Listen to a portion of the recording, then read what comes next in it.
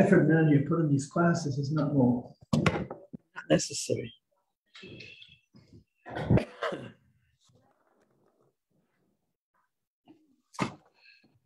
Yeah, but they go on for too long. You know, the end of it is a class on a Kapitel Tilim that's 7 psukim goes on for 8 weeks. It should happen. It should happen faster. Yeah, it is a problem. It really is. Because you have to move at a reasonable pace. Like a person who starts learning Chumash and after 5 years, where you're holding, so okay. Everyone's at their pace. At some point, do you continue? I would think. Yeah, but it's okay to also delve into it. The operative word is balance. Yeah, but like, you know, if you get stuck in it, so you're missing a lot of different stuff. Like it's nice and everything to always go back to it. Here's the deal. I think that I could, if I wanted to go through it fast, I can open up Chumash and read through it. If I wanted, I'd rather the classes be typed. I understand, but I'm going a little slowly. Okay. We can put them here. Personal thing.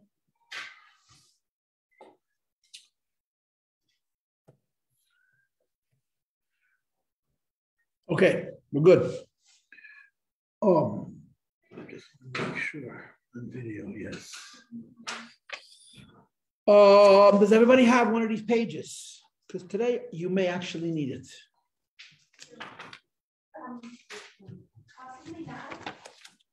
You should. Got one of these? We get one of these. I got 5. So if more than 5 girls need, someone's gonna have to go downstairs, and I have 4 actually. Please come again.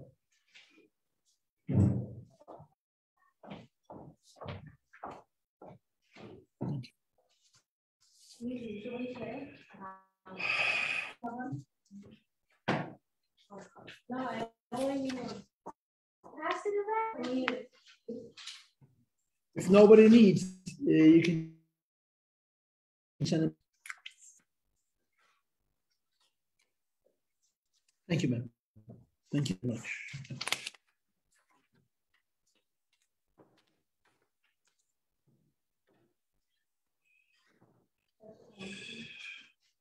This is our 3rd week on Masech Ben Guinness. And the last 2 weeks, I didn't even give you a break, right? I just talked from the time I got it till 12:20. I'm okay with that.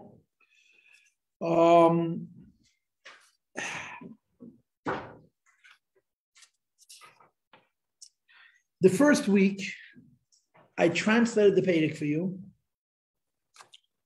and I gave you my own personal proposal, if you could remember. It was the week before Purim. My own personal proposal is that this is the tefillah that Goyim are going to say after Mashiach comes. That was my argument, and my basis for it was that this entire kapitel, it never once says Shem Havaya, it never says Yud Kei Vav Pi, only Shem Elokim. And it doesn't even say Elokeinu, except for once. And I told you in my own personal fantasy that after Mashiach comes, Goyim are going to have their own Siddur. And in their Siddur, on a very special occasion, they're not going to say Elokim, they're going to say Elokeinu, our God. And in this Pedic, the word Elokim appears how many times? 1, 2, 3, 4, 5. The word Elokim 5 times, and 1 time the word Elokeinu. So in the class of 2 times ago, that's how I presented it to you. Last week, I gave you 5 different insights from 5 different Sfarim, basically. This kapitel has to do with the Menorah. This kapitel has to do with Birchas Kohanim. This kapitel has to do with Moshe Rabbeinu's negotiating with HaKadosh Baruch Hu about the Yanim of Nevuah, about the special intimacy between Yidden and HaKadosh Baruch Hu. And a couple more insights, which I'm not remembering off the top of my head.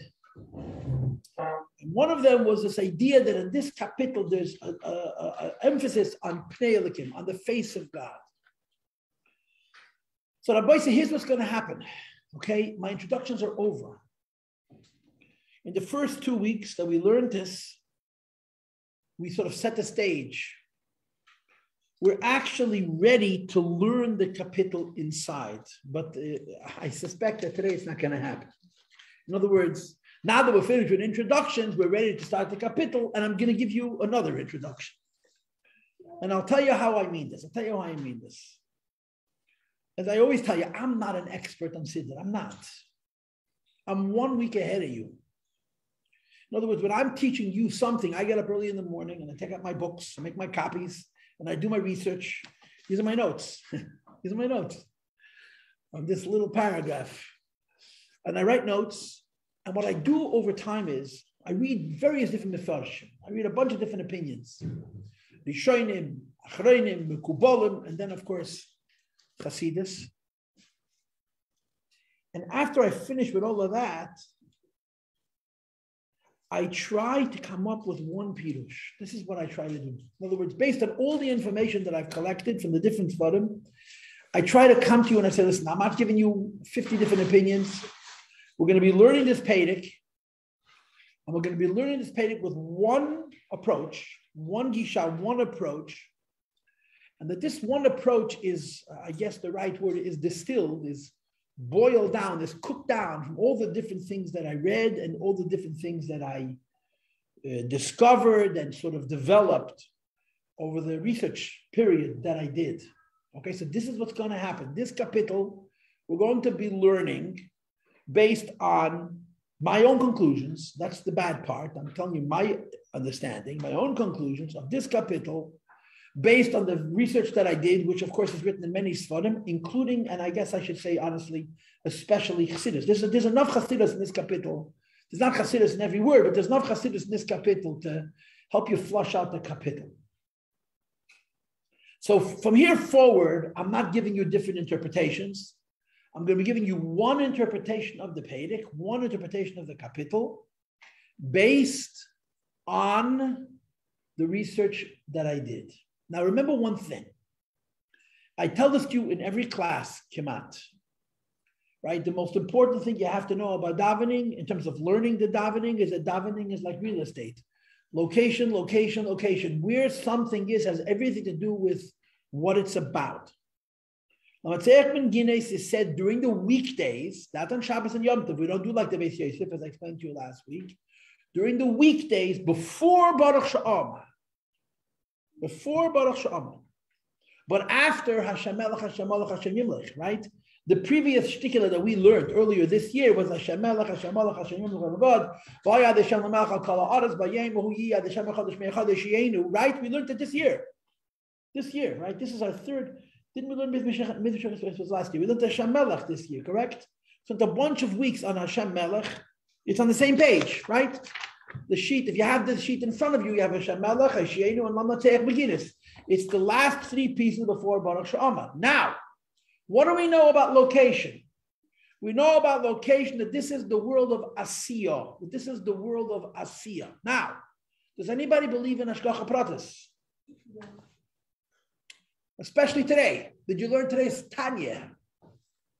Today's Tanya. It's a long one and it's a hard one. I'm not going to hold it against you. But if you learn today's Tanya is exactly about how I explained to you Hashem Melech, Hashem Melech, Hashem Yimlech when we learned it. And it's going to matter now also. Okay? If you could remember earlier this winter, when we learned Hashem Melech,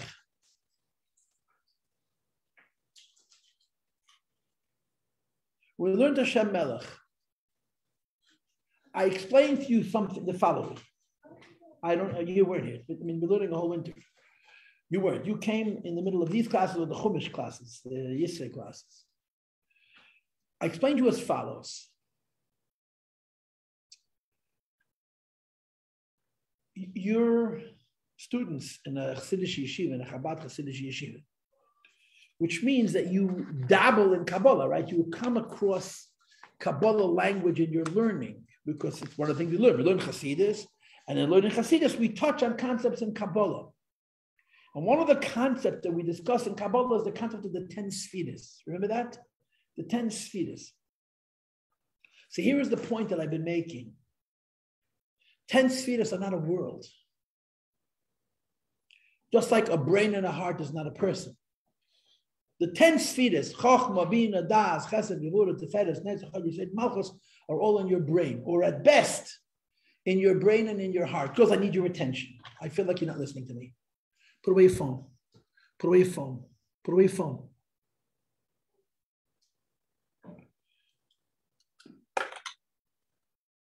You don't have to sit here, but don't sit here and do other business. I'm sorry. I do that for a living. I teach boys, I teach girls. I'm used to it. I come here, I have attentive students.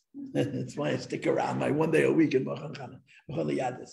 If you're not going to listen to me, don't sit in this room, please. It's disrespectful. I'm sorry, I'm not having it.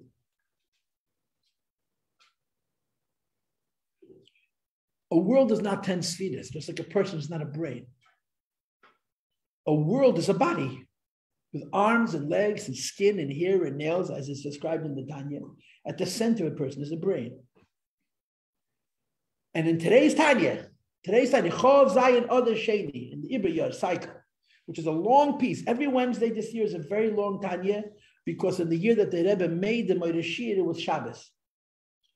Every Wednesday we have a very long Tanya. Today's Tanya talks about the Neshamas leaving this world and going up to heaven.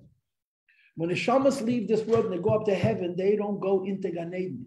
They don't. There's no room for them in Gan Eden.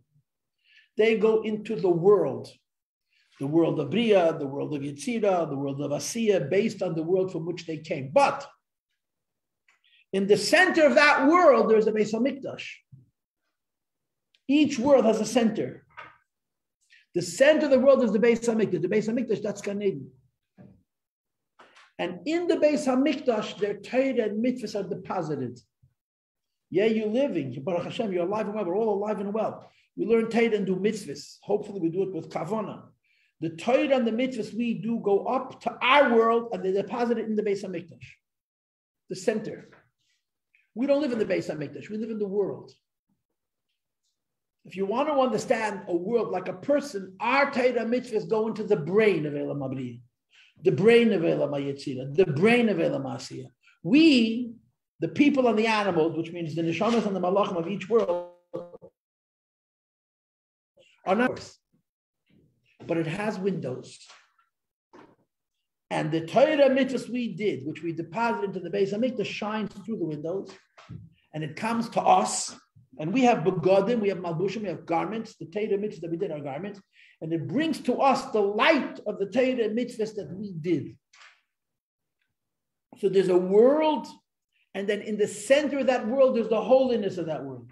Just like there's a person, and the center of a person is his brain, or her brain. The neshama rests in the brain, and from the brain it radiates to the whole person. Every world is the same way. Okay, now, if from Hareini Makabel, right, from the beginning of the Siddur, from the time you come to Shul and you ask Hashem permission to enter, and you thank Hashem for giving you permission, as I told you this many times, in many customs, there's a tradition to say, as you walked into the shul, we enter into the house of God. We walk to the house of God with emotion. We say every morning in Matevu, thank you for letting me into your space. We come into a shul and we daven. So from Hareini Makabel Alai Mitzvahs, which is on page whatever the Siddur, until this page is Asiya. Asiya is a dynamic place. She is a world. The center of that world, the godliness of that world is called the Beis HaMikdash, the temple of that world. The center of that world, the godliness of that world is called the Gan Eden, the Garden of Eden. The center of that world, the godliness of that world is called the Holy of Holies. In Asiya, it's Hashem Melech. It's this. We say these words, which we learned 3 months ago or 2 months ago. These are the Hashem Melech, Hashem Malach, Hashem Limech, God. This goes on the godliness of Asiya. This is a concept which is brought in Kabbalah, and I explained it to you with all kinds of Muslims that do with the Nekudes. The original source, we read it from the Sefer, which is called, from a Siddur, or Shmuel Vital, whose name I don't remember at the moment. The bottom line is, we understand that if we get to the end of Asiya, you're going into the Beis HaMikdash. Meaning, if davening is a ladder, it's a ladder with many rungs. Basically, there are 4 rungs: Asiya, Yetzira, Bri, Atzilus. Until Baruch She'amar is Asiya. Beginning with Baruch She'amar is Yetzira. At the end of Asiya, you're in the highest level within Asiya itself. So when we read Hashem Melech, Hashem Malach a couple of months ago, this piece, we're now doing this piece. In this piece, I explained to you based on Sfarim, what's the name of the Siddur Shmuel Vital? What's it called? Chemdas Yisrael, maybe. Chemdas Yisrael. That this is going on the 10 spheres of Asiya. Meaning, you're in the lowest world, but in the lowest world itself, you're climbing. The climax, the highest point of the lowest world is when you come into the 10 spheres. Now, what could this possibly be? If this is the 10 spheres of Asiya, what's this? So I'm going to tell you my opinion. On the one hand, it's my opinion. On the other hand, it's not my opinion at all because it's based on what I read in different Sfarim. I couldn't make this up. I'm not smart enough. This is Shem Havaya, and this is Shem Elokim. This is Yud Kei Vavke. This is Shem Elokim. In other words, if from Matoivu, from page whatever it is, 15 in the Siddur, until this, which is, I don't know what page number it is, all these pages, Matoivu and Adin Elam, and Vehiyachar, and Leilam Yehiyadam, and Kabashasar, the Ash, and the Talmud, and the Ketores, and Abayin, we've been learning this for years. We've been learning Siddur probably for 10, 12 years here. And we're holding Baruch She'amar finally. If at the very end of Asiya, Hashem Melech is the Sfiris, is the godliness of Asiya, what's this? This is Havaya and this is Elokim. Hashem Melech, Hashem Melech, Hashem Havaya. This is Elokim, 5 times, Elokim. There's not mentioned Havaya once. So you should ask a question. You're entitled to ask a question. Isn't Shem Havaya, Yud Kei Vavke, higher than Shem Elokim? So if I was writing the Siddur, and I'm not, right? I'm just studying, I'm trying to study it. I would argue that first you should have a Lakim, then you should have a Vaya. The order doesn't make sense.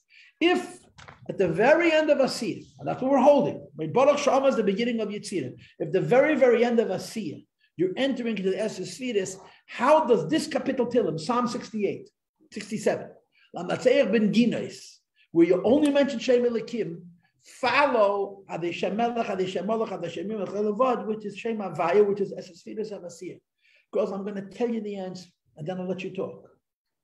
The answer is that it says in Kabbalah, and it's brought in Hasidus, and I read it this morning when I was studying this paragraph, this Pedic, that normally we say that Elokim is lower than Havaya, but there's an Elokim which is higher than Havaya.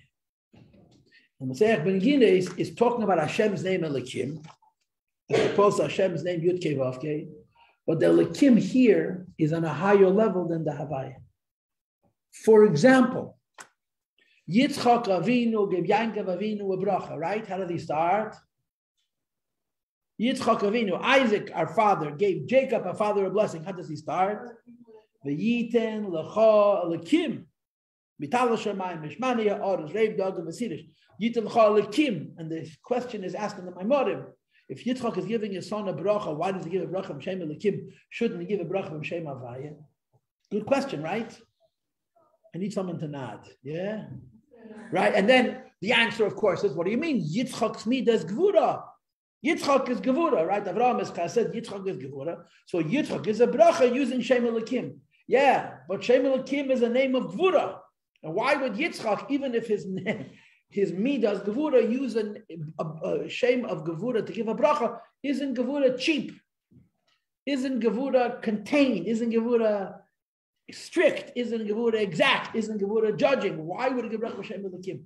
And it answers in the Maimorim that the Shem Elokim of Gevura, in that case, Yitzchak Elokim, is higher than Shem Havaya. And I'm going to explain that to you now. We're going to be talking about this now. In other words, I am starting my expose, my understanding of this capital with the study of why here we use Shem Elokim, Aleph Lamed Hey Yud Mem, and that actually Elokim here is higher than Havaya. In other words, you're going into the Beis Hamikdash of Asiya, the Holy of Holies of Asiya. First you meet Shem Havaya, then you meet Shem Elokim, because Elokim is even higher than Havaya. That's what I'm intent on explaining. This is how we're starting our discussion, our discourse on Mashiach Beginis, which is what I'm teaching you. That here, Elokim comes after Havaya because Elokim is higher than Shem Havaya. How? How is Shem Elokim higher than Shem Havaya? So first of all, Is it just in this case? In some cases, there's other cases. There's more than one. Yitel Lakim is the second case. There are instances where Shem Lakim is explained to be higher than Shem Havaya. How? First of all, Gevura isn't bad. Gevura isn't bad. Gevura is just exact. Yeah, Gevura walks in the street and he sees a beggar. So you know what he does? He judges. If the beggar is a beggar because he's a loser and lazy and an addict, he says, you did it to yourself, I'm not helping you. But if Gevura walks in the street and sees somebody who's down on his luck and judges and determines that this person is really, it's not his fault or her laziness, so he gives. And when Gevura gives, he gives with strength. He gives more than chesed. Gevura is exact. He's not mean. He's exact. He's precise. So if you don't deserve, you're not going to get. But when you do the Gevura doesn't hand out dollar bills. You understand? Chesed gives dollar bills to everybody. Gevura hands out hundreds to the worthy. It's called Takaboidus. Yitzchak Smidas Gevura. He gives Yankov Avinu Abraham Yitmacha Elikim. Because Elikim, when Elikim gives, he gives more than Avaya. And the Elikim of this capital, Psalm 67, Elikim Yechaneni Vivarchenu, Yar Pona Vitonu Saladas, Yiducham Elikim, Yiducham Kulum. Elikim. The Elikim over here, Aleph Lamed Hey Yud Mem, is Gevura, which is higher than Chesed. It's godliness, which is even higher than Shem Havaya. Now you had your hand raised. I was going to say that we learn a lot of times that actually what is concealed comes from a higher place than the godliness that's revealed. Right. There's some relevance to that idea here, but it's a little bit complicated. I can't find my phone. What does that make me? You have a bottle or what? I got two phones, I need a third, right? And, what I need is peace of mind, and I find my phone have a peace of mind, so I'm always mentioned. Do you want me to pull it? Let me see if I can find it in my pocket, which is probably where it is, which is why I should not be doing this. If I look for it now, I look for it now later, it makes a difference. But I'm nervous. Why am I nervous? Because that's self-control. Ta-da. Okay, now I can teach. Does anybody else want to say anything? I mean it. This is the time for me to let you talk or for me to break. I threw an idea at you. And for some of you, it's new. That there's a Shem Elokim which is higher than Shem Havaya. Also, I think that like giving people rules and stuff, being strict can give them a lot more freedom. So to understand like how it could be a kindness to be able to see the strict side. No? No. You're right, but no. I asked you many times, would you like to be judged? And by whom? By no one. By no one. Favorably. Judgment, then you're not judged. Then you're overlooked. Judgment hurts. The truth hurts. Period. Yeah, but sometimes you need to know it. Maybe you need, but you don't want. It's like you have a mirror at home that like makes you like look thin and whatever, and like you see it in the mirror, and like if you go to the real mirror, you will see that not the same thing. I didn't ask you what's true or false. I asked you what you want. Nobody really, yeah. And somebody else should point it out to you. Yeah. No. Yeah. You want to go into a closet where nobody is around and look in the mirror by yourself. Nobody wants to be judged. I don't know. Okay, guys, I want to tell you, I'm not having a conversation. I'm a teacher and we're learning. This is not becoming a fabringen. I have to say this now. It's not, everyone doesn't have a chance to say what they think and feel. You respond to what I say. Okay, I want to make sure, I'm just getting carried away. I need you to understand this. Rosh Hashanah, we're judged. You know what they do in a court of law? Yeah. They have a prosecuting attorney and a defense attorney. Right. What's the difference between the two? That one is all good. The prosecutor's job is to take your individual actions that are not good and point them out. The defense attorney's job is not to say he's a liar because he's not lying. Defense attorney is saying, don't look at one action, look at the whole person. That's the difference between Gvura and Chesed. Nobody wants to be judged. Judgment, the biggest tzaddik, it doesn't pasuk. The biggest tzaddik is judged. There's fault in every person. It's a fact. Gvura judges. Now, it says in Chassidus, when Mashiach comes, we're going to be holy by the Madrega Gvura. We'll be at such a high level that our bad will be able to handle it, right? In the story of Kairach and Moshe, Kairach was Levi. Levi is Gevura. Aaron is Chesed. Kairach is screaming, I'm better than Aaron. And Moshe says, you are, but not now after Mashiach comes.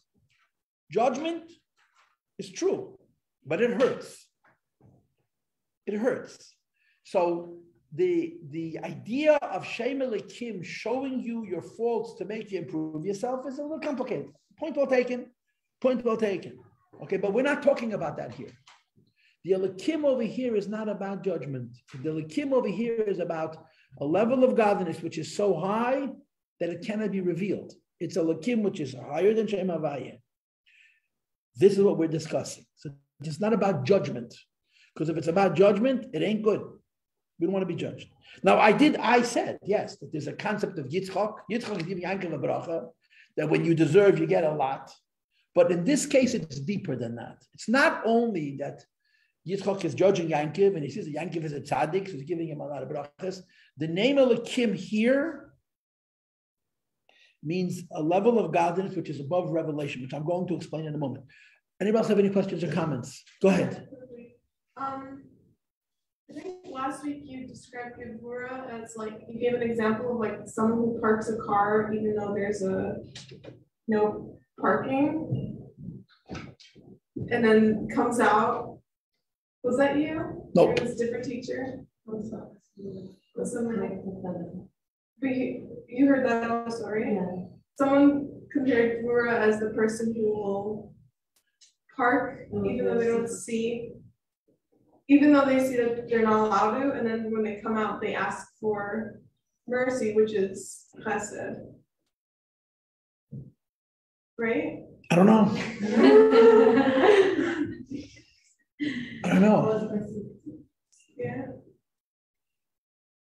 So does anybody have any relevant comments? No. So basically my question is, can you retranslate Gevura and chesed? My topic isn't Gevura. My topic is Elikim. No, I know, but like they're not in this.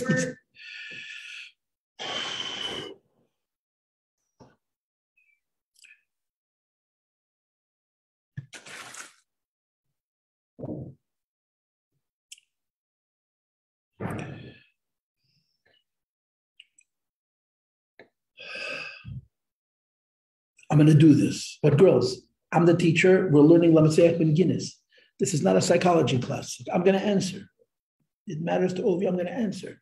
But that's it. We're leaving this alone. We're learning about Elikim in this Pedic. I know that I come across very intense, so you feel like I'm criticizing you. I need to control this class. I want to teach what I want to teach. I don't want to just wander off. Even though it's a lot more fun and a lot easier. And I have less work to do because if I waste time this week, the next week I don't have to prepare. But I want to teach you this, and I'm going to answer you, okay? I brought it up because you brought up Gevura. I know, and I regret bringing it up. I brought it up, and then she said it. She said, I'm angry at me, not at any of you. I shouldn't have said it. You walk in the street, see a beggar sitting on a grate. He's sitting on a grate because underneath the ground there's a train, and it's producing heat. Now that heat is an exhaust. It's very unhealthy to breathe that air. But he's cold and it's the winter. So he's sitting on the grate and he's got his cup out and he's asking people for money. And you walk by, what is your instinctive response? Don't answer, let me do the talking. Your instinctive response is to feel bad. Unless you're pathological, unless you're sick. The basic human response is to feel bad. Why? He's human and you're human. You relate to him. If it was an animal, a mammal, that was desperate and was crying out, you would also feel bad because I hate to use these words, you're closely enough related to him that his physiological communications of his emotional and physical state resonate with you. You understand when an animal says, I'm in pain, even though it doesn't use words. You understand when an animal says, I'm hungry. But if it was a mollusk, if it was a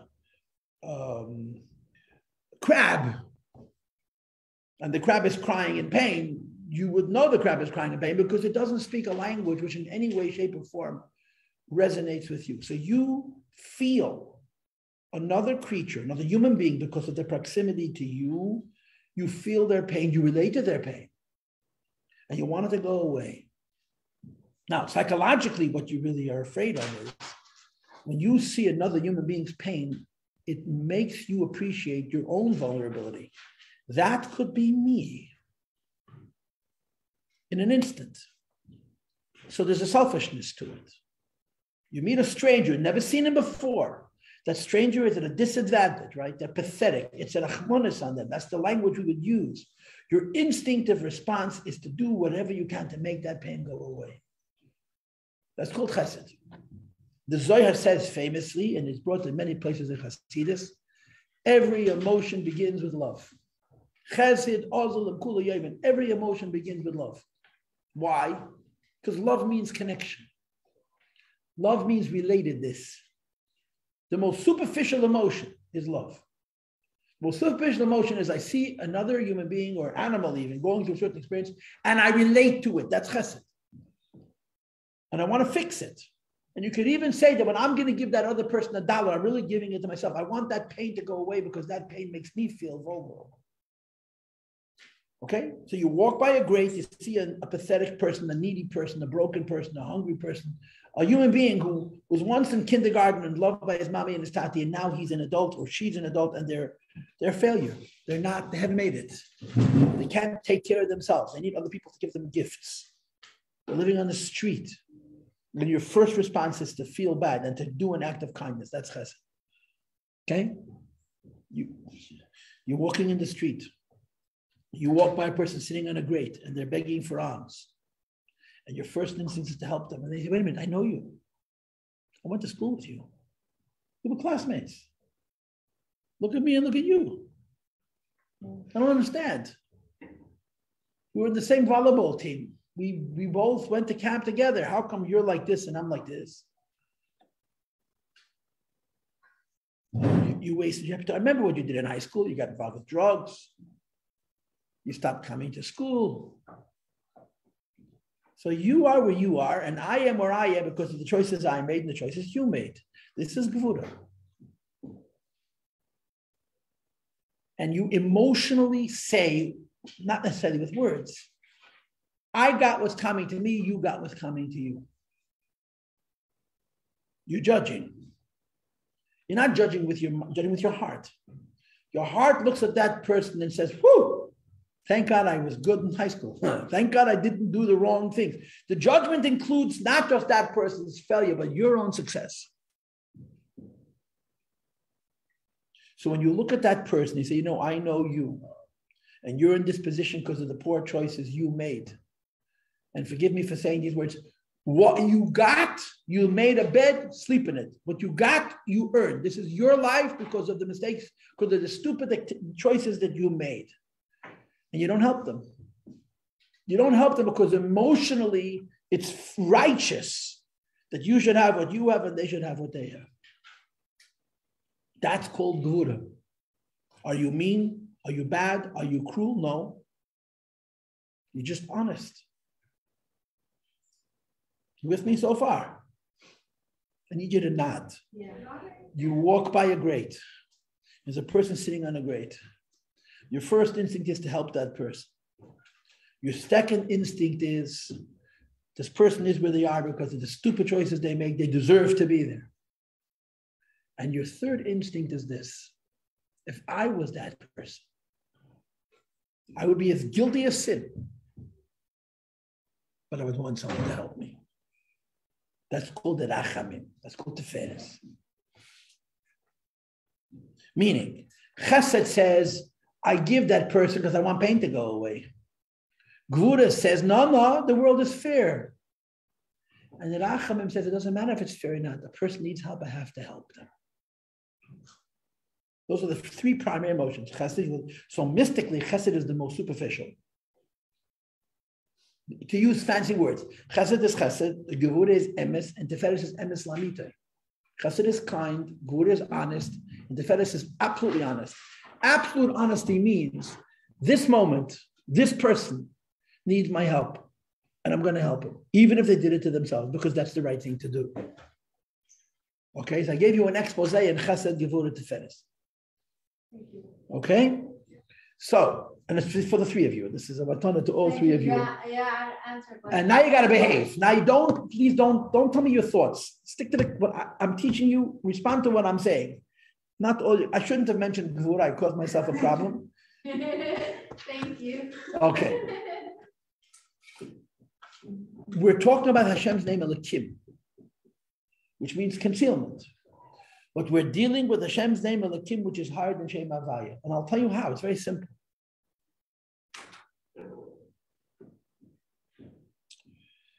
One of the big problems that Torah has, and one of the big problems that Jewish theology has, and one of the big problems that Hasidus has, is what should you call God? What is the right word to describe Hashem? What word would best describe him? There are no words. There are no words. Because a word has to describe. Yes. It's about It's about form. A word has a meaning. And a meaning expresses what something is, but by expressing what it is, you're also expressing what it is not. When it comes to God, God is not anything that is limited in any way, shape, or form. There really are no words to denote him. But there are so many words that mean God, right? Beginning with the Tanakh. In Tanakh, Hashem has 7 names. Kel, Elikim, Havaya, Tzvois, Shakai, Adnai, Ekye. Correct? Hashem has many names. In Halacha, he has 7 names. In Kabbalah, he has 10 names. So how can Hashem have names if he's not entitled to names? because he's Hashem. The answer, it says in the Medrash, is that Kefi Masayani Nikra, that the names of Hashem are not describing what that he is, they're describing what he does. My name is Yosef Yitzchak. My name is not describing one action. It's describing my soul, my infinity. I can do 1,000 actions. It's called the Shem Etzem. My name is not describing what I do. My name is describing who I am. Hashem's names don't describe what he is, because there is no name for that. Hashem's name describes what he's doing. He's relating to the world. It's very complicated. It's very, very involved. There's a lot of Hasidus on it. The Tzemach Tzedek has an essay called Shadish Mitzvah Tefillah. I have it online if you want to listen to it, where he spends prakim upon prakim upon prakim dealing with this question of the names of God. How do you understand the names of Hashem? The names of Hashem are not describing what he is by himself. The names of Hashem are describing him in his relationship with the world. Now, so you get through that. 1 minute. You get through that. If the names of Hashem are not describing what he is, the names of Hashem are describing what he does, yeah? Now, but is there a name for what he is? After that. Chazak, the names of Hashem describe what he does. Is there a name that describes what he is by himself? So it's a very complicated, it's a very, very complicated world. It's a very, very complicated world. So now, I'm going to give you an example. I'm going to let you speak first. I'll give you my word. You have come across in your learning the term Atzmus, right? Sometimes we call Hashem Atzmus, Atzmus Amhus. What does that mean, Atzmus? How is that a word that denotes HaKadosh Baruch Hu? How does it mean Hashem? So I've told this to you many times. The translation of the word Etzem, Atzmi, Atzmoi, Atzmus, is anything in its relationship with itself. When you call Hashem Atzmos, what you're saying is this word means not Hashem's relationship with the world, but Hashem as he is by himself. In other words, Atzmos is the opposite of the Midrashic definition of the names of Hashem. If the names of Hashem are describing what he's doing, Hasidus and Kabbalah have found a term that means him, not what he's doing, as he is by himself. The translation of the word Atzmos means Hashem as he is alone. So what do we know about that? We only know one thing, that as Hashem is alone, it's different, it's more than as Hashem is in relationship with the world. That makes sense. So we will use the term Atzmus or Atzmus and Hus. And again, I'm going to give you my technical translations. Atzmus means Hashem as he is by himself. And Mahus means the substance of that, the richness of what Hashem is by himself. So we use the word Atzmus precisely to say that there are things about Hashem that we cannot know. And there are things about Hashem that we can know. What can we know about Hashem? What he gave us in the world. What can we not know about Hashem? What he didn't give us in the world. So the ideas of Hashem that are not involved in the creation, we call Atzmus. Okay? You follow?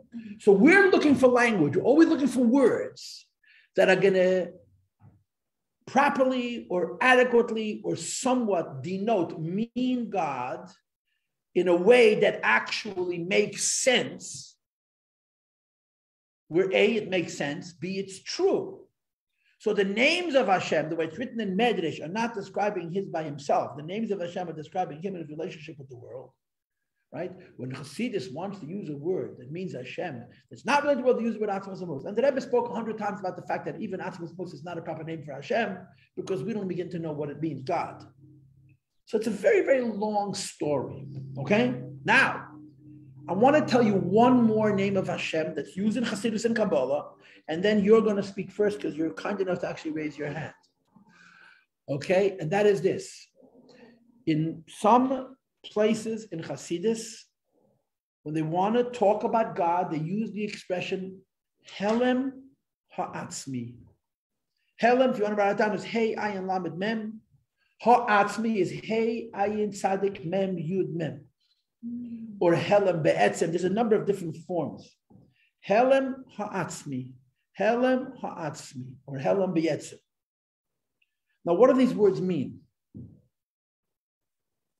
There's actually a mimer from the Rebbe, where the Rebbe quotes the term Helem Ha'atzmi, and he writes in the footnote, this is the expression used in many Maimorim. You're trying to describe Hashem, which you cannot do. The names of Hashem found in Tanakh are describing the relationship with the world. If you want to use the word that denotes Hashem with no relationship with the world, we in the Chabad culture use the word Atzmos, although it's very complicated. Another term which is found in the Maimorim is Helem Ha'atzmi, hidden in relation. The translation of the words Helem Ha'atzmi means hidden in relationship with self. And I want to explain this to you. Okay, and again, I'm going to let you speak first. I give you my word, okay? What is the meaning of revelation? Oh, this word, like telephone. Can you close that door, please? Thank you. What is the meaning of revelation? Gilui. Gilui. This man's revelation. Gilui means something goes from a giver to a receiver, and the receiver gets it. Revelation is not defined by the revealer, it's defined by the revealee. I'm teaching you. If you don't understand what I'm saying, I'm wasting my time and your time. I'm not revealing. Revealing is determined by the recipient. Gilui has a last name. Revelation has a last name. Gilui's last name is El Hazulas. He revealed to somebody else. And the trademark of Gilui is I'm revealing to somebody else and the somebody else gets it. Do you understand that? Yeah. Simple concept. Simple concept. What's the opposite of Gilui? Or revealed? Hidden. Hello. Right? What does hidden mean? You don't see it. Why don't you see it? A, you don't have eyes. You don't have the eyes. You're not sensitive. B, there's a blockage. Right? So Gilui means I'm revealing something to you and you're getting it. Hela means I'm trying to reveal something to you, but it's not getting to you. Either it's not getting to you because you don't have the eyes, or it's not getting to you because I'm blocking it, right? But the opposite of Gilui is Hela. So Chassidus makes a philosophical argument that says Helem is the beginning of Gilui. Before something is revealed, it's hidden. Before I teach it to you, I think about it first. Okay, and if you want to use fancy schmancy words, Gilui is Mamala Kalalman, and Helem is Seven Kalalman. Before something is revealed, it's hidden. Meaning, I want to teach you. Before I teach, I prepare. When I'm preparing, I don't yet have the language which I'm going to talk to you. At that stage, the idea is that I'm going to teach you later in a state of hidden, but hidden is the beginning of revealed. Hidden is the beginning of revealed. Meaning to say, it has to do with you, but it's not getting to you. If it has to do with you and it gets to you, that's Gilui. If it has to do with you, it doesn't get to you, it's called Helam. You follow so far? So far, so good, or this is too much? Are we good? Yeah. Now, then there's a third idea. It has absolutely nothing to do with you. There's nothing to do with you. If it has nothing to do with you, you can't call it Helam, because Helam means it's hidden from you. It's called Helam B'yetzim. Helam Ha'atzmi. Helam B'yetzim means I'm hidden not because I'm hiding. I'm hidden not because you cannot see me. I'm hidden not because I'm blocking. I'm hidden because I exist only for me. So we have three words, girls, three words. Gilui, Helam, and Helam Ha'atzmi. Helam means I'm hidden from you. Helam Ha'atzmi means I'm hidden because it's just about me. I'm not hiding. It's just, you don't see me. Not you don't see me because I'm hiding. You don't see me because I'm existing in relationship with myself. Did you understand the translation of those three words? You understood the translation of three words? Okay, now you speak. I think your name is Rivka, right? Yeah. Go ahead. The question is, like before,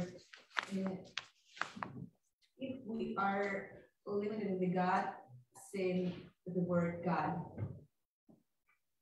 and like all these words, a almighty, and all words, like if we call it this way, God, am I limiting him? And if yeah, why can I do this? The why can I do it? Because I have no brain. I have no choice. I have to identify. And when I don't have a word which correctly identifies him, so I borrow a word which identifies him a little bit. But is it okay? Like you have no again, halacha, Torah does it. The Chumash does it. God himself does it. But I by myself limit the God? Like, you're not limiting the God. No. You're saying because I don't have the right word to use, I'm going to use the wrong word, but I'm going to know it's the wrong. I'm going to say I'm using, even though it's not the right word, because I have to use some word. You understand? Yeah. Right. So now, the names of Hashem in Tanakh are proper names, right? If you have a Sefer Torah, and the Sefer Torah becomes puzzle, you scratch off the word and you fix it, right? Bereshis, if there's a problem with the base of Bereshis, you scratch it, maybe rewrite it, yeah? What if there's a problem with the word Elikim, Aleph Lamed Hey Yud Mem? You're not allowed to erase it. You have to cut out the piece of parchment, paste another piece in the back and rewrite it, because you're not allowed to erase Hashem's name.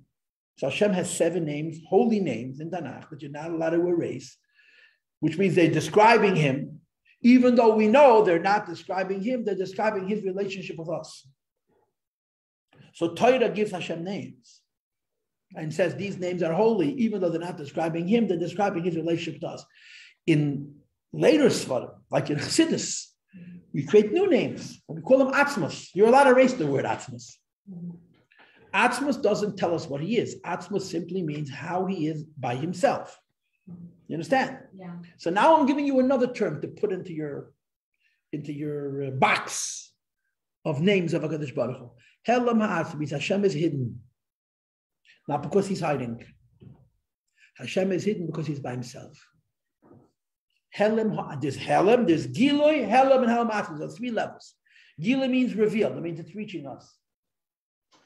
Helam means it's hidden, means it's supposed to reach us and hasn't gotten to us. And Helam Ha'atzmi means Hashem is hidden not because he's hiding, but because we don't see him.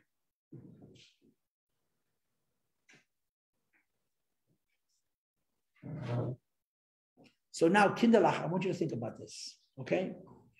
When we juxtapose the name Hashem and the name Elokim, normally Hashem means Hashem is giving, and Elokim means Hashem is judging.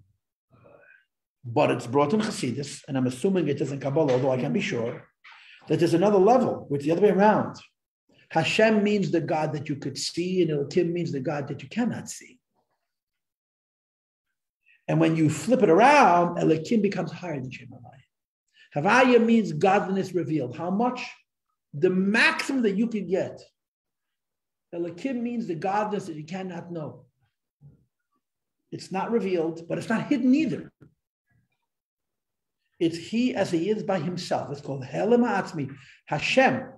And he's not hiding from us. How he exists only in relationship with self, we don't know him.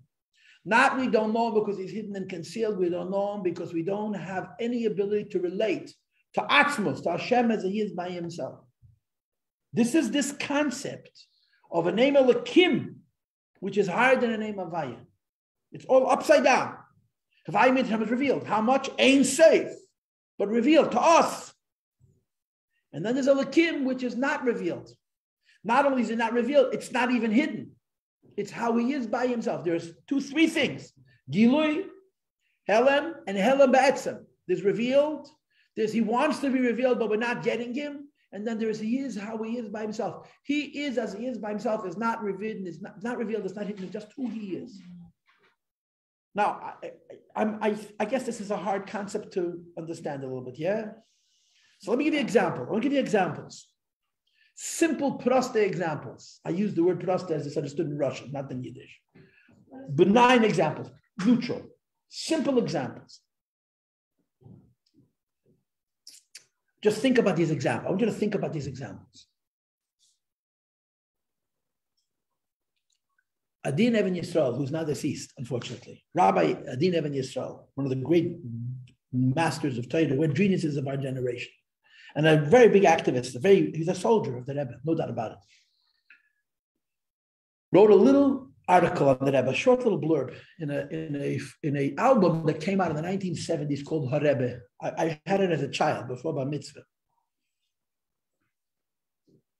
And in this little blurb, Adin Even Yisrael writes as follows. People say that the Rebbe is a hidden tzaddik. People say that the Rebbe hides himself. As much as the Rebbe leads, as much as the Rebbe gives, the Rebbe is hiding. There's things about the Rebbe that nobody knows because the Rebbe is hiding. That's what he says. People say the Rebbe is hiding. Says Rabbi Steinzelt, says Rabbi Even Yisrael, and I say he's not hiding at all. It's only that the Rebbe is one of those people that whatever he does only for himself. He's not trying to show. He does whatever he does only for himself. When he davens, it's him and God. He's not thinking about being observed. When he studies Torah, it's him and God. Everything he does only for himself. And then Rabbi Steinzelt says in his genius, when people do things only for themselves, others don't notice. You don't see. You don't see it. Not because it's blocked, not because it's hidden, because you just don't notice. That's his argument. Rabbi Steinzelt, Even Yisrael says, that the Rebbe could do something right in front of you, and you won't even see that he did it. You know why? He's not hiding. He's just a pnimi. He does everything for himself. A pnimi who does everything for himself remains unseen. He's right in front of your nose, and you don't see him. Not you don't see him because he's hidden. You don't see him because he is now in himself. And anybody who's in himself can be right in front of you and you don't notice. That's my first illustration. Now wait, have patience. I have a few more, okay? Numero uno. I'll give you another vart, a similar vart.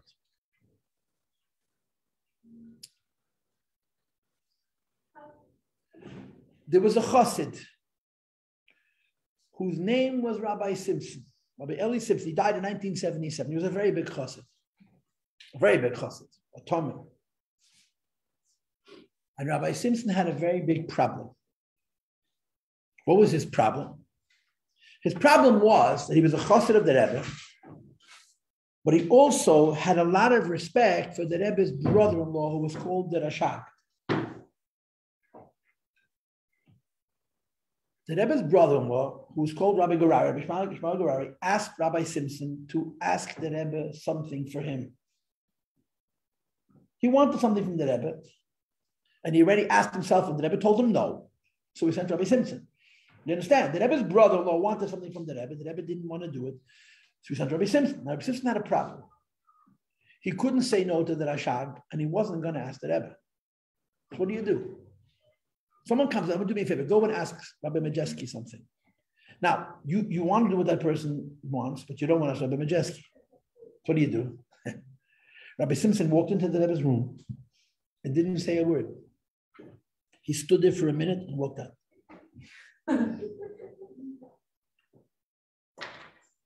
Later on, the Rebbe's brother-in-law, the Rashag, went into the Rebbe and said, what does the Rebbe think about my proposal? And the Rebbe says, I already told you no. So the Rashag says to the Rebbe, but I sent Rabbi Simpson. I sent Rabbi Simpson. And the Rebbe sits up like this and says, I'll say it in Yiddish. Is a rein und hat geschwiegen, aber a tiefen Schweig. Is a rein und hat geschwiegen, aber a tiefen Schweig, which means in English, he came in. He didn't say anything. He didn't say a word. But his silence was deep. His silence spoke. He came into the room, he stood, didn't say a word, and walked out. But his silence spoke. A tiefen Schweig. In other words, he didn't say anything, but his not saying was so much. I'm trying to give you, Mishalom, examples for the idea of what it means. Something can be right in front of you, you don't see it. You don't see it not because it's hiding or it's blocked, but because it's not trying to be seen. Okay, now I'm going to tell you a third story. I'm trying to illustrate to you, using simple Mishalom, plain Mishalom, this mystical concept called Helam Ha'atzmi. How Hashem is hidden, not because he's hiding. Hashem is hidden because he exists in relationship with himself. Okay, here's the third story. In the city of Tel Aviv, in the 1940s, there was a civil war. There was a war. When Israel declared itself an independent state, so the Arabs rose up, they tried to destroy us. And at some point in the city of Tel Aviv itself, there were snipers on both ends of the street. One sniper was an Arab, one sniper was a Jew. Whoever walked out was shot. If a Jew walked out, an Arab shot him. If an Arab walked out, a Jew shot him. So he couldn't walk in the street. There was a Yid who lived in Tel Aviv that everybody knew. I don't know how this is possible. Everybody knew he was a hidden tzaddik. Okay, if everybody knows how he was a hidden tzaddik, but he was a shoemaker by profession. He was a shoemaker by profession. But he was pure and beautiful and holy and sweet and a tzaddik. They had a little girl, him and his wife had a little girl, and she was starving, they had no food. So he says to his wife, I'm going to go to the bakery and get bread. So she says to him, if you go to the bakery, you're not coming back, they're going to shoot you. The street, can't walk in the street. So he tells his wife in Yiddish, I won't see them and they won't see me. I won't see them and they won't see me. He went to the bakery, he got the bread, he came home, no bullet holes. He didn't see them and they didn't see him. Now what does this story mean? I won't see them and they won't see me. Like Hashem. Now the simple pshat, he was a tzaddik, tzaddikim could do super stuff, yeah? But let's be psychological. Let's just say psychologically, yeah? If there is a war, you know what a war is? The war is very simple. Kill or be killed. Not complicated. There's no nuance. There's no psychology over here. Yeah? And somebody sees a soldier running. What does he see? Does he see the person or does he see his fear? His pachad. It's a psychological pad. That's all it is.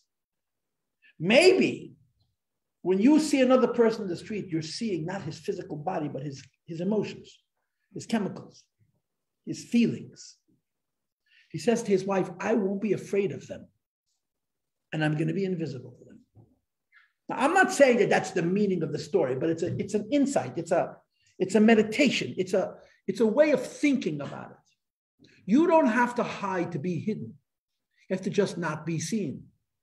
What do you have to not be seen? To go into yourself. Now, we can't do that, right? If there's bullets flying from windows and I'm walking in the street, I'm very aware of the bullets. I'm full of fear. This man had such control over his mood that he wasn't seen because he didn't see them. Again, I'm not saying that that's what the true meaning of the story is, but it's a contemplation. It's something to consider. It's a way of understanding his story. So what I'm trying to say to you is, girls, there's revealed that you see. There's hidden that you're prevented from seeing. And then there is not revealed and not hidden. And you don't see it. If it's not revealed and not hidden, why don't you see it? Because it's withdrawn. It's right in front of your nose, and you don't see it. Because the right words, because it's sneistic, it's modest. When something exists in relationship with itself, someone else doesn't notice. Okay? Now, my fourth story, and this is just funny, but I talked to you before. A woman goes over to the Rebbe by dollars. We talked about this in the Sichas classes. Yeah. The Rebbe's giving dollars was not normal. The Rebbe stood for 3, 4, 5, 6 hours on a Sunday, giving out miracles. Brachas. It was unreal. In one Sunday, the Rebbe could have given out 100 children. Mamish. With Nisim Gluyim. He would heal the sick. He would give childless couples children. He would give people without parnasa money. It was Nisim Gluyim. Unbelievable. And a lady walks over to the Rebbe and she says to the Rebbe, quote, the Rebbe should reveal himself. She meant to say the Rebbe should reveal himself as Mashiach. So the Rebbe went like this.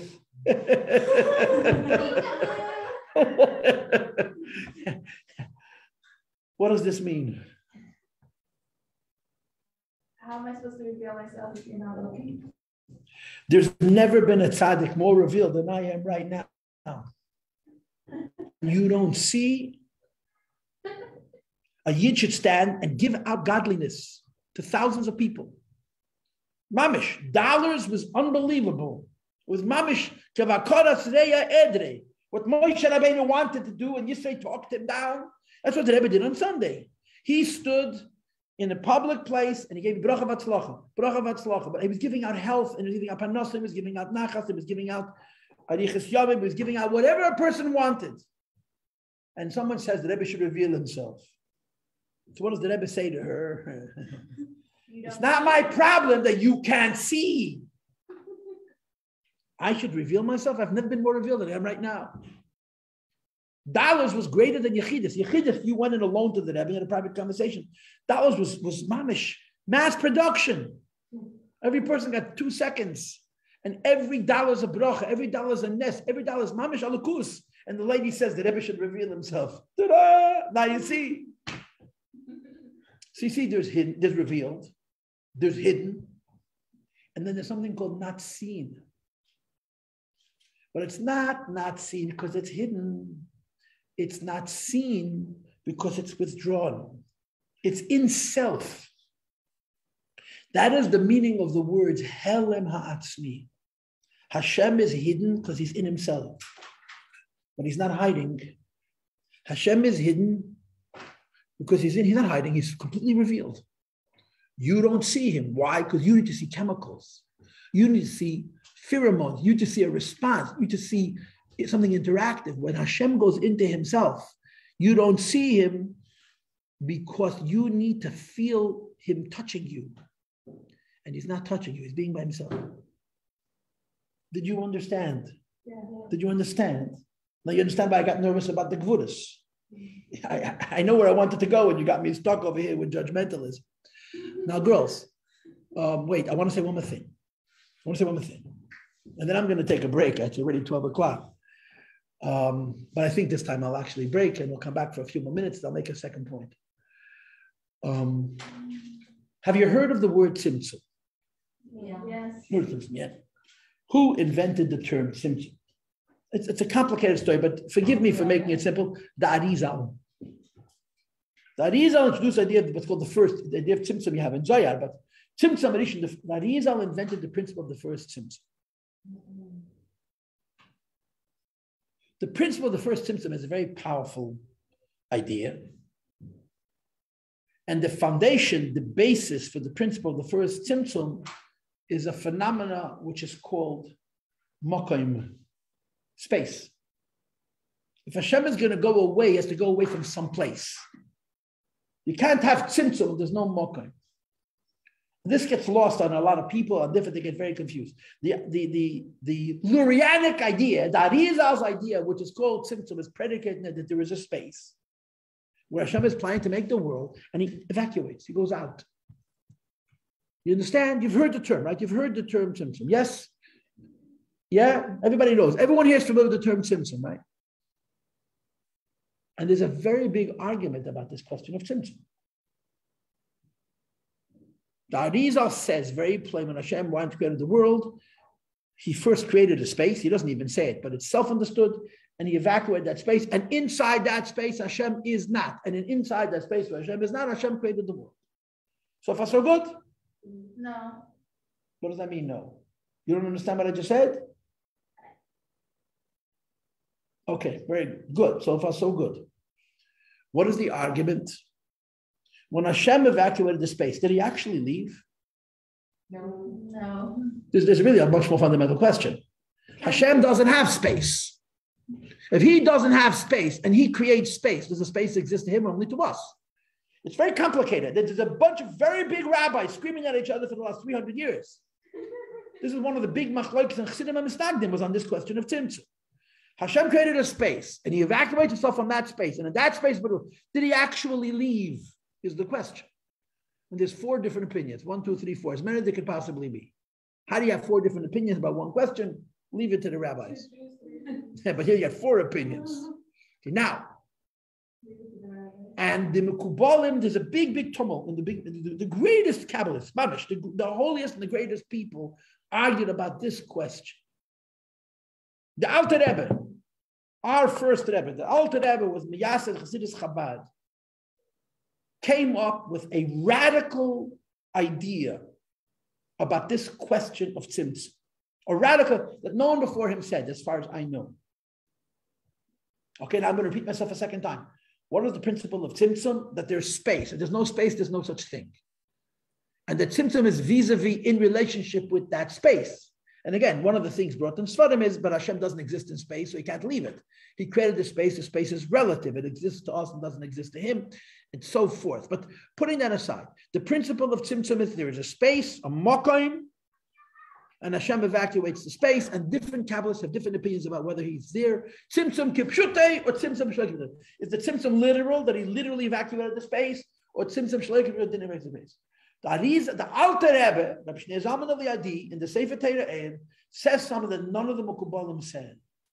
And it's very powerful and very important and relevant to us right here, right now, in this conversation that we're having. And I want you to understand, the entire class today is on one word. How Elokim is higher than Havaya. That's our whole conversation. The Alter Rebbe makes the following assertion, that the whole question of tzimtzum, the Lurianic idea, that Arizal introduces us to a Kabbalistic concept of tzimtzum. The prerequisite to tzimtzum is mokum. You can't have tzimtzum without mokum. It has to be space. And he's evacuating that space. And the Mekubalim discuss whether he did leave the space or didn't leave the space, or it makes it appear like he left the space. Like I said before, 4 opinions. Says the Alter Rebbe, the entire debate is only about Oyer Ein Sof, about godliness, about God's revelation, or God's light. God's Gilui and God's Helam. Mamalach Lam and a Seviv Klam. What about God himself? What he calls Mo'el, the source for light. Or we will call in this conversation, Helam Ha'atzmi, how Hashem is hidden in relationship itself. I said, Helam Ha'atzmi, Hashem is hidden, but he's not hiding from you. He's not hiding from anybody. He's present in a state of etzem. He's withdrawn into himself. He's right in front of your nose and you don't see him, not because he's hiding, but because he's not attempting to be seen. And the Alter Rebbe says these words. This is a classic Chabad original idea. Adar hamo'er hu b'hizgas. It's 4 words. Adar, to the contrary, hamo'er, that means the source, hu b'hizgalus, is more revealed than ever. What happens to the sun when you take away its light? You could look at it, right? When there's an eclipse, a partial eclipse, a complete eclipse. If you try to look into the sun, it'll burn your cornea, it'll hurt your eyes. But if you can take a glass, make it completely black, that absorbs all the light, you can look directly at the sun. When the light is removed, you can see the source. Says the Alter Rebbe, when tzimtzum happens, God is revealed. Because tzimtzum has nothing to do with God, it has only to do with godliness. So when the Arizal said that when Hashem created the world, he created a space in a circle, in a glob, in a ball, in an eagle, and he took himself out of it, and all the Kabbalists argue about what this means, says the Alter Rebbe, the entire argument is only about oir, about revelation, or in the purposes of our conversation, Gilui and Helam, Mamala Kalam and Sevet Kalam. What about Hashem himself? Helam Ha'atzmi. This is the term I'm teaching you today, right? The two new terms that I'm teaching you today is Helam Ha'atzmi, hidden, but not hidden from you. Hidden because he's withdrawn into himself. Says the Alter Rebbe, Hashem is never more revealed than at the moment of Tzimtzum. When God takes away the light, you know what's left? God. And he's completely revealed. And what do you see? I'm asking you a question. Nothing. But if he's revealed, how come you don't see him? Or to say differently, if I don't see him, why is he revealed? The answer is because he's taken his hands off his face. Ta-da! So how come I don't see? You don't see because you need to see chemicals. You need to see movement. You need to see dynamism. You need to see change. You need to see relationships. You need to be interaction. Hashem, as he is by himself, is completely revealed, and we don't see him not because he's hiding, but because we don't have because his existing is withdrawn into himself. It's a very important idea in Chabad theology that Hashem himself is not a part of Kabbalah. He's not. Kabbalah talks about godliness, not about God. And when you're talking about God, Hashem is here and is completely revealed, and everybody sees him, and no one sees him at all because he's not hiding. He's not revealing himself, but he's not hiding himself. He's existing in relationship with self. It's called Helem Ha'atzmi. Helem Ba'atzmi. I'm hidden, but I'm not hidden from you. I'm hidden because I'm in myself. Isn't that beautiful? Yeah? Yeah?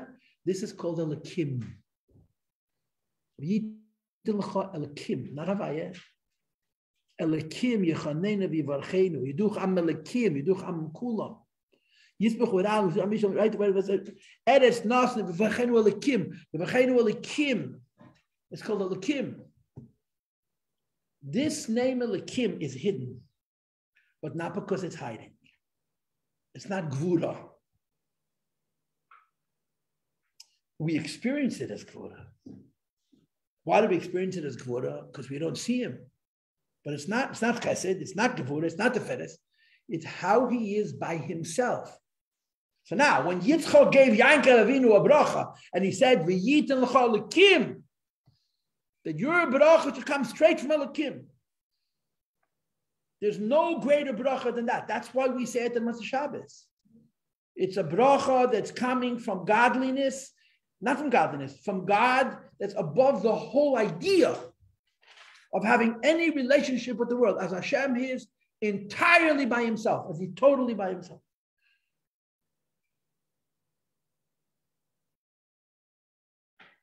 So now, girls, if Asiya starts on page 12 of the Siddur, Areni Makabel Alai, Mitzvah Sasei, Shavyav Lech Matei Volecha Yaakov, Bishkin Sechel, Vani Berev Chastecha Ove Visecha. I'm going to come into your house. Beveis Elihim Nahalach Beragish. Hashem lets me into his home, and I'm going to daven to him. I'm going to talk to him, and I'm going to go through the world of Asiya. And at the very end of Asiya, I'm going to come to the godliness of Asiya. What's the godliness of Asiya? First Hashem, and then Elokim. Remember? Hashem, Elokim. Because Elokim over here is higher than Hashem. Hashem means the maximum revelation of God. Elokim means not he's revealed, not he's hidden, he just is. He's in front of your face and you don't see him. And again, the four words in Torah Oyer, Adar, to the contrary, Hama'oyer, the source, Hu his galus. When you take away godliness, the only thing left is God. You should see him. At the moment of Tzimtzum, the Arizal, the Lurianic idea of Tzimtzum Arisha, Hashem creates space. He evacuates the light from that space. Should be room for a world, says the Alter Rebbe. That's the moment you meet God himself, as he is by himself. I cannot tell you how many Maimorim of our Rebbe, this is from our Rebbe's ideas, that says there was never a greater moment in the entire creation than the moment of Tzimtzum Rishon. Because when Hashem took away his light, you know what was left? Hashem. And there was nothing to obstruct it. The light doesn't let you see the sun. When there's no light, you can look straight at the sun. At the moment of Tzimtzum Rishon, at the moment of maximum concealment, you know what you have? Bog. The Eibishter himself. You understand? And this is called a Lakim. Lam Natzeich ben Gines is about Shem Lakim. Now I want to remind you, 3 weeks ago when we started this, I told you that this is a prayer of Goyim. Why? Because it means concealment. It's still a prayer of Goyim. It says that after Mashiach comes, the Goyim are going to say this, but for a very different reason. Because this Perek is about the idea of godliness, which is above revelation. It's not Havaya, it's Lakim, it's Helamat. Okay? Okay. Questions or comments? I agree. If you're uptight, I'm also uptight. But you understand why I got so nervous when we started talking about what, if you understood what I prepared to talk about, I said, oh my God, we're wasting our time. But we got back. We got back to where we had to go. Questions or comments?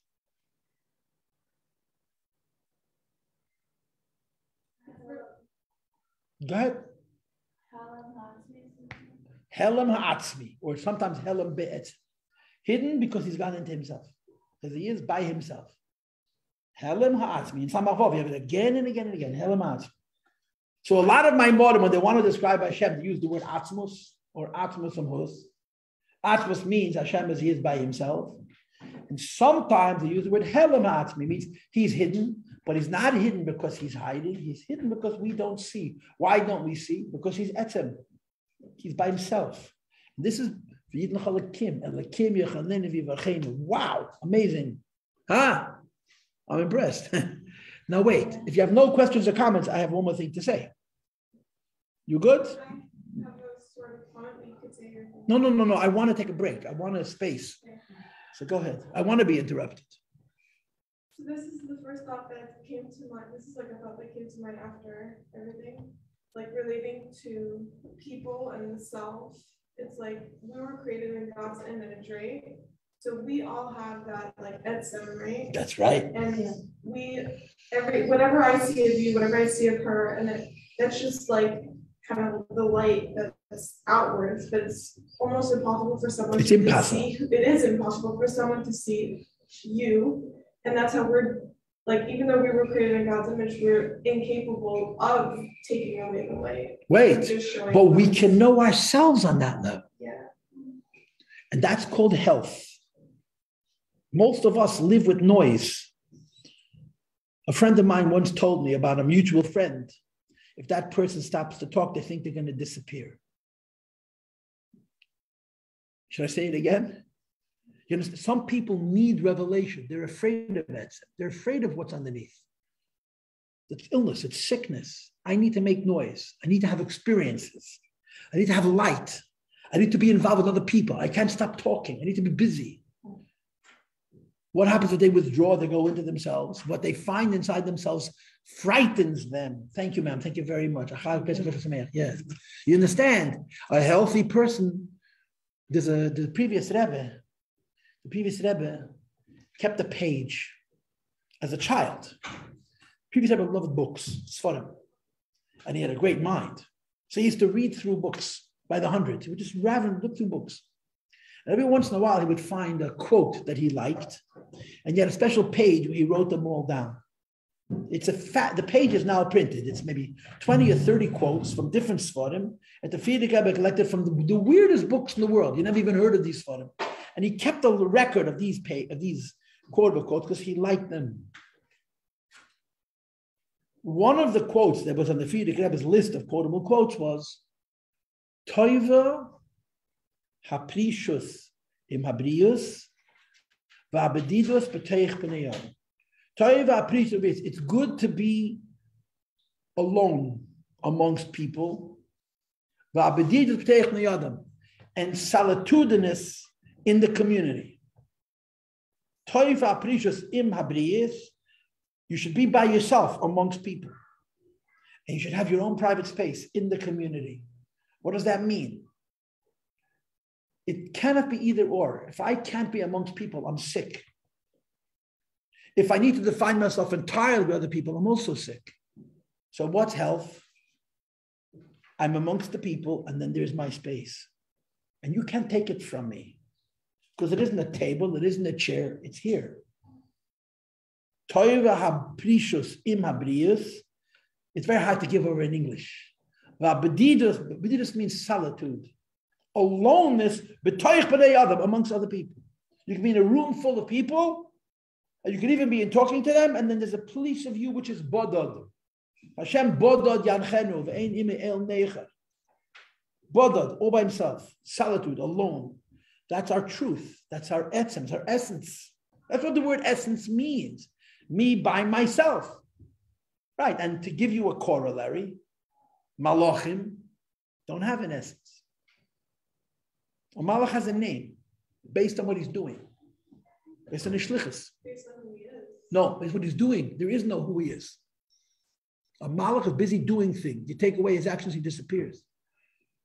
So when Yankov meets the Malach of Esav and asks him his name in Genesis, in Vayishlach, when Shimshon Agiba's parents meet an angel, Manoach and his wife, and they ask him his name, what do they answer? Why you ask me my name? What are you doing? So Rashi says, you cannot ask an angel what his name is, because the entire name of an angel is his function. If you take away from an angel what he does, there's nothing left. But a human being is not an angel. We have an essence. We're in the image of God. That's our aloneness. That's our Elokim. That's higher than Havaya.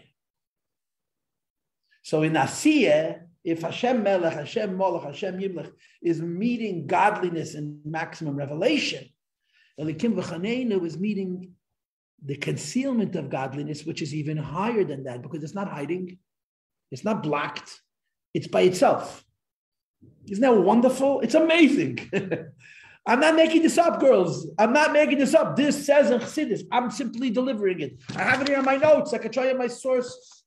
I'm not making one word up. Now, there's one more thing I need to say before I let you go. Okay? And the one more thing I need to say is that this idea has a philosophical allusion. This idea that something is hidden because it exists by itself has a philosophical articulation. The way it's explained in Kabbalah language. Actually, it's really, you can say it's Kabbalah language. And you know what the word that is used to denote this entire hour that we just spent talking about Elokim? The face, ponim, which connects it to the menorah that we talked about last week. It connects it to the Birchas Kainim we talked about last week. It connects it to Moshe Rabbeinu's communication with Hashem. Ponim. What do you know by looking at a person's face? Nothing. Nothing and everything. Nothing and everything. The Kabbalistic form for this is mitzvah. In Kabbalah, there's a concept called mitzvah, the forehead and the two cheeks. Okay, the face, the human face, which represents atzilus, represents godliness, has three madregas. Big holes, little holes, and a mask. The big holes are the mouth, and the biggest hole of all, right? The mouth, the ears, the nostrils, and the eyes. They're holes, big holes. It says in the Sefer Shachal HaTorah, you have 7 gates in your face. The 2 eyes, the 2 ears, the 2 nostrils, and your mouth. You put a judge in front of those gates, but what you let in and what you let out. You follow? They're big holes. And they're actually the lowest level. They're portals. They're windows into the neshama of a person, the eyes of a person, the ears of a person, the nostrils of a person, and the mouth of a person. And then there's little teeny tiny holes. What are little holes? Every hair, right? Every hair is a little straw. It's hollow in the middle. Hair is little teeny straws. And in Kabbalah, it's explained that through the hair, life comes out of the head.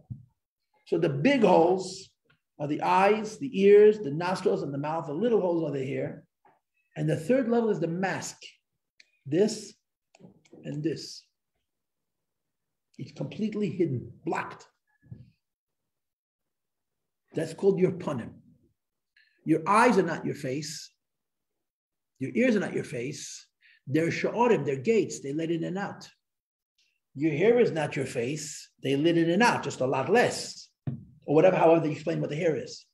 Your face means the part of your head that covers, that blocks. And it's called in Kabbalah mitzcha, your forehead. So according to Kabbalah, there's something called mitzcha dezah and mitzcha da'atik. There's a lower face and a higher face.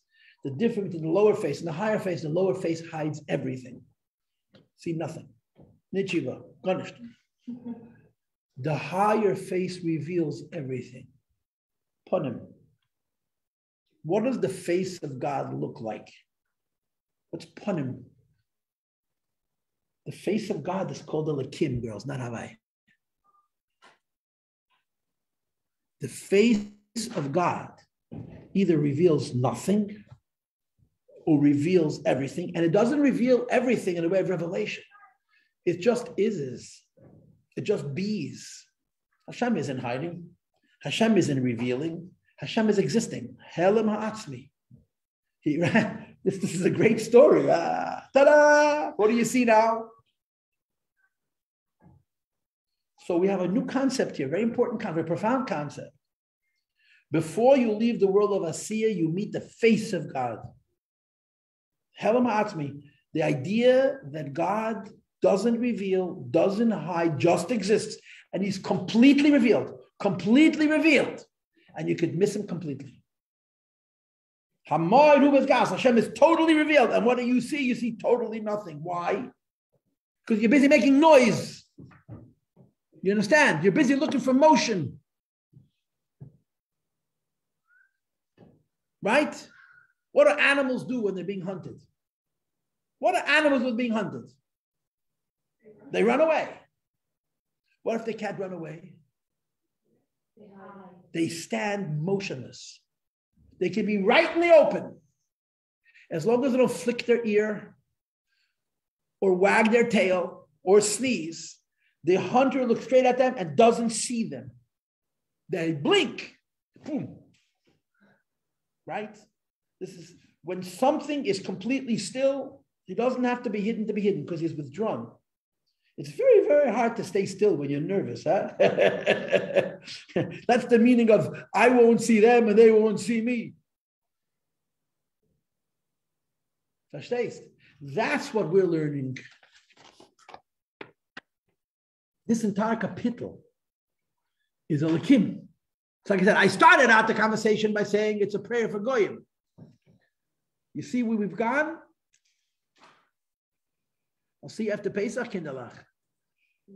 Okay, Chag Pesach Kosher v'Sameach. Thank you all for coming and listening. Yeah, we are Mashiach now. Hashem should not only protect Yidden, he should protect all of God's children, all of God's creations. And bring this Gal of Mashiach. How do I turn this off?